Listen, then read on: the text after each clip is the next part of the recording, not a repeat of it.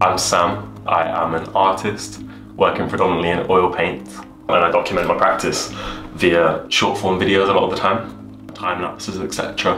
And that's sort of an extension of the practice in the sense that I work in my studio space, and documenting the start of a painting to the end of a painting is sort of folded into the painting itself. As I said, oil painting, predominantly portraiture, and I tend to work on the themes of building identity, the idea of reclaiming artifice as a source of pride. I think in this country there's a inbuilt cynicism about artificiality, and there's a valorization of the real, which I don't necessarily agree with. I think some of the most beautiful things in the world are so artificial and so constructed and so performative, and I think that's what my work tends to focus on. I tend to draw inspiration from fashion editorials, from the people around me, from my friends, and it feels particularly sort of, I wouldn't say postmodern, but maybe post-technology, in the sense that I'm never trying to capture that sense of the real. I'm leaning into more artificial elements of constructing oneself. My first perception of fashion was that fashion is decorative, that fashion is sort of a shell put on top of something. Funnily enough, that was my understanding of painting too when I first started painting, was that a piece needs to look good on a wall, that a piece needs to look good contextually with the things around it. So my understanding of fashion and my understanding of painting have moved in tandem in that I've understood the more multi-layered, more nuanced idea that fashion is like a cultural signifier. It's so much more than a piece of decoration. Similarly to painting. So I think my understanding of the two fields has been moving in tandem, so it's felt natural to fold fashion into my practice. It also stems from the fact that I'm a model, I've been a model, I've been in the fashion industry for a little while, loosely, and the images that surround me daily are from that world, editorials, beautiful features, shoots, and in a sense the work makes itself. These shoots are so complex in the sense that there's so many people behind a single image. There's a director, there's a lighting person, there's a costume designer, there's multiple people on set for multiple different jobs, and I think it's so apparent in the final image. So many different sort of creative outlooks creating something essentially beautiful. I used to label myself a bit of an aestheticist, and I think I carried that forward to my modern approach to painting, in that these images are objectively beautiful to me. They're alluring, they're captivating. There's probably a deeper, less vapid statement to be made there about the nature of humans and like our gravitation towards art and towards making beauty out of something maybe less beautiful objectively. But I tend to resist those ideas. I think a beautiful image is a beautiful image, and that is probably profound enough as a justification to keep making the images. That's not to say that I just make images because they're beautiful, but it's just an association that I make between the images that I see in fashion and the images that I paint. I think this is something that I struggle with, is the palatability of my work, in the sense that I've worked on the craft for a long period of time. It's something that is quite aspirational to me. I think you'd maybe be hard pressed to find, this isn't me blowing my own trumpet for example, but you'd maybe be hard pressed to find one of my paintings and not be able to find an objective sense of beauty in there. If anything, this is me cussing myself. I don't pride myself on that. It's essentially me appeasing people. I think a lot of my paintings are objectively or founded in an objective beauty. I dub my style as pseudo-realist, so I'll take a surface and smooth it down. I'll essentially smooth surfaces that aren't meant to be smooth, create undulations that aren't necessarily there, just for the sake of a pleasing gradient or contrast. Something smooth or like slicked down with oil, which I think is a naturally beautiful thing. Maybe I'm just projecting, maybe it's not an objective beauty, but I think that's where I started painting, and that's where I carry on painting, in this idea of, I think it is objective beauty, yeah, but I struggle with it because I think that's potentially at odds with the stuff that I do in my sketchbooks, which is by any means sort of more visceral or concerned with like an inner world rather than an outer world, and that's probably the distinction that I draw. So one of my favourite artists is Francis Bacon, dubbed by critics at the time as horrific images, or images that were visceral or grotesque. Whether you agree with that or not, I think you can see where those criticisms are are founded from, and I believe that that's probably because the work is concerned with an inner world, and that's a reflection of an objective reality.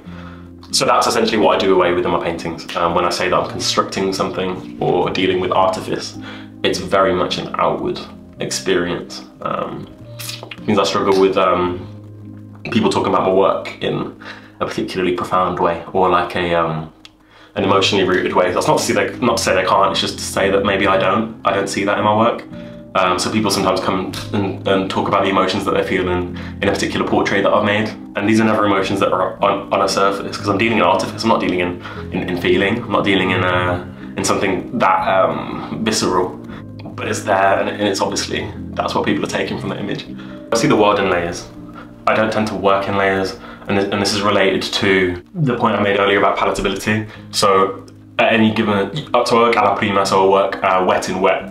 So traditional oil painters, or like the masters, would have worked in more traditional layers. I don't deal in layers, and I never have, because I don't have the patience, I don't have the time. Time is money, I'm not particularly well off. I work quite quickly and meticulously, and in a sense, performatively, in the sense that, for example, this painting here, ultimately it's a finished painting at this point, because I'm essentially scratching away the image from the surface. I'm not building something up because I couldn't live with myself living around something that wasn't a innate reflection of my craft, or like a final finished piece, which is a massive flaw. Like, I wish I could paint in layers, I wish I could create an image gradually, but I don't. I labour away meticulously over the detail. That's obviously my practice. It's obviously not inherently good or inherently bad, but moving forward, I'd like to embrace my bodily functions a bit more. Obviously, it's quite small and precise the way I paint now, but I would love to be able to be more broad and expansive. Obviously, incorporating my more traditional elements of maybe traditional portraiture, but then contextualizing it with more bodily expressions with the paintbrush. I need like 7 forms of media going on at any given time when I'm painting. I struggle to paint when it's quiet, but like quantifying the effect that has on the painting is probably a very difficult task, because I think that's just for me, and I don't necessarily think that funnels into the painting. I think people like to romanticize, or when I talk to someone who's maybe not an artist, or even artists actually, who talk about their work as a release or as a therapeutic, calming act, never understood it. It's exhausting. Painting is like so tiring. Like, I'll be in sweats by the time I'm finished. Obviously physically exhausting, because I think maybe my whole body holds the tension of the brush. And then also more conceptually or intellectually, in the sense that I'm always concerned with this idea of balance, and I still don't think I've hit it. I very seldom make a piece that I'm fully happy with. So it's just a matter of continually compromising, and that is like a chipping away process. That's difficult, because obviously then I confronted it after every piece with, what am I doing? Like, why am I making this? This is stressful as hell. Like, this isn't what I wanted to make, and that's like it's like flagellation. It's like you're a medieval peasant just like whipping himself on the back, and you have to ask why you're doing it. I don't know why I do it. I don't think I've come to that conclusion.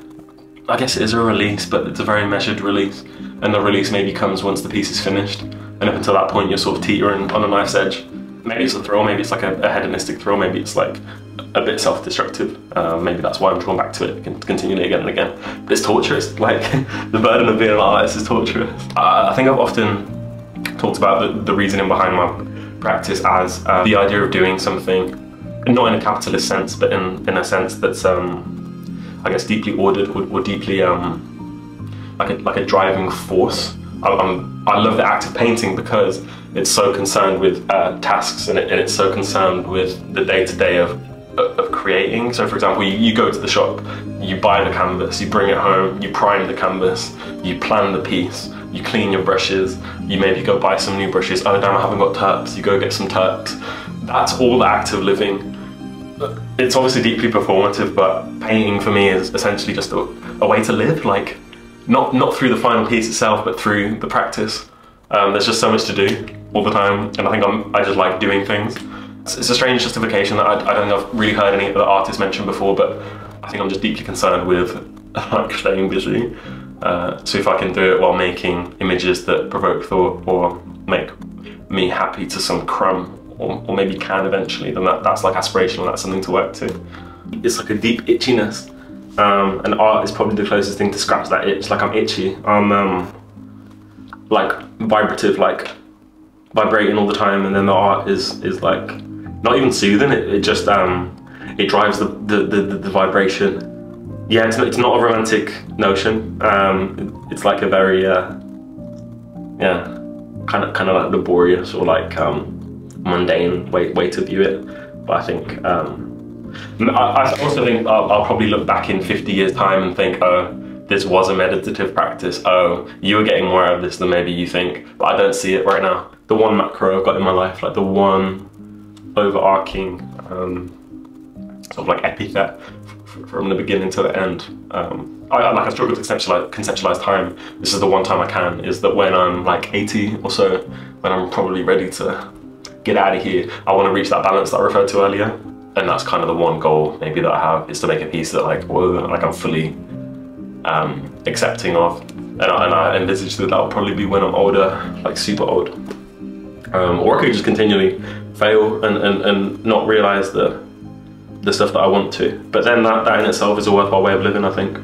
Like, I don't think we're built to succeed all the time, at least anyway. I don't think that's a sustainable way to be. I think that maybe the pursuit of success is worth it, but a lot of the time once you get it, you don't know what to do with it. So it's probably good that I haven't made a painting that I love, because maybe I'd sit on my laurels or something. Maybe I'd stop being itchy. I think it's like a jamminess. There's like a stickiness to the texture, I think jamminess is the closest I've got to it, is in the texture of the paint itself. Like it feels really intuitive to paint with. I wouldn't be able to recreate an image I've made in oils in my sketchbooks with like a pen. It's probably also an internalized hierarchical view of the art world that I haven't yet unpicked. Like, there are particular aspects of my painting that it's difficult to argue there's not craft behind it.